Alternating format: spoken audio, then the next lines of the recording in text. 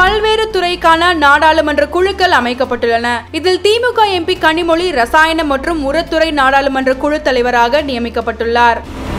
உலக badminton championship போட்டியில் வாகை சூடிய PV சிந்து பெண்களுக்கு பயிற்சி அளிக்கும் பேட்மிண்டன் அகாடமியை தொடங்க விசாகப்பட்டினத்தில் 5 ஏக்கர் நிலம் ஒதுக்கப்படும் என ஆந்திர முதலமைச்சர் ஜெகன் தெரிவித்துள்ளார்.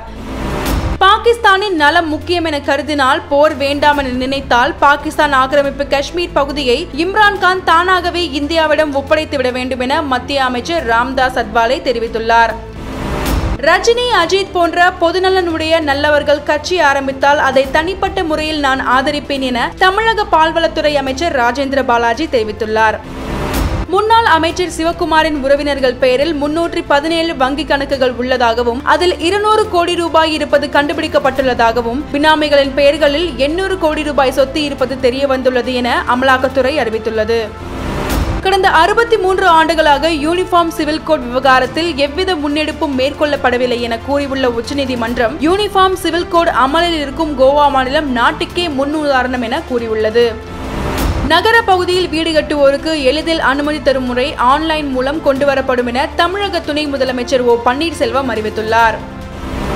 எல்லை தாண்டி மீன்பிடித்ததாக கூறி சிறைபிடிக்கப்பட்டுள்ள தமிழக மீனவர்களின் படகுகளை உடனடியாக விடுவிக்க வேண்டும் என இலங்கை பிரதமர் ரணில் விக்ரமசிங்கே நேரடியாக சந்தித்து வலியுறுத்தினார் திமுக எம்பி கனிமொழி.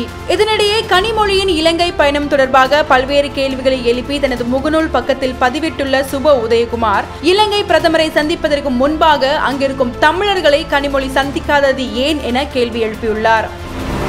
இன்று அண்டத்தில் 2 ராட்சச எரிக்கற்கள் பூமியை கடந்து போகும் என அமெரிக்க விண்வெளி நிறுவனமான நாசா தெரிவித்துள்ளது. 2000 QW7 மற்றும் 2010 CO1 என பெயர் சூட்டப்பட்டுள்ள இந்த எரிக்கற்கள் குட்டி கிரகங்கள் எனவும் அழைக்கப்படுகின்றன. தங்கத்தின் விலை சரசரவென குறைந்தது.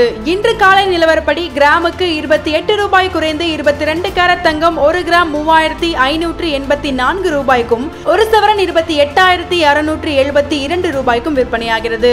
அதே போல வெள்ளி விலையும் குறைந்துள்ளது. வெள்ளி கிராமுக்கு 2 ரூபாய் 20 காசுகள் குறைந்து 1 கிராம் 48 ரூபாய் 70 காசுகளுக்கும், 1 கிலோ 48,700 ரூபாய்க்கும் விற்பனையாகிறது.